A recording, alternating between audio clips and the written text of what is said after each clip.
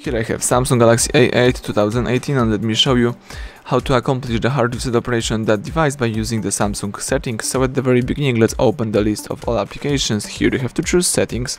Afterwards, scroll down and select general management. Here let's tap reset. From the following list, you have to choose factory data reset. Read the information about the process. Tap reset right here. So all your personal information and downloaded apps will be erased. If you would like to reset everything on your device, restore also the default settings, let's choose delete all. And right now the device is performing the hard reset operation. Let's wait until the whole operation will be completed. Do not interrupt while the process is running.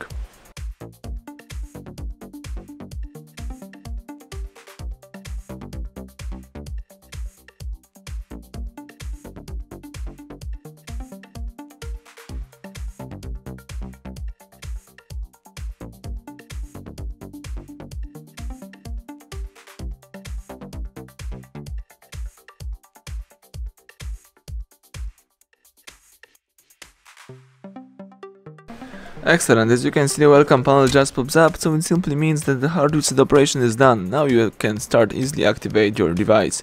Thank you for watching, please subscribe our channel, leave thumbs up under the video.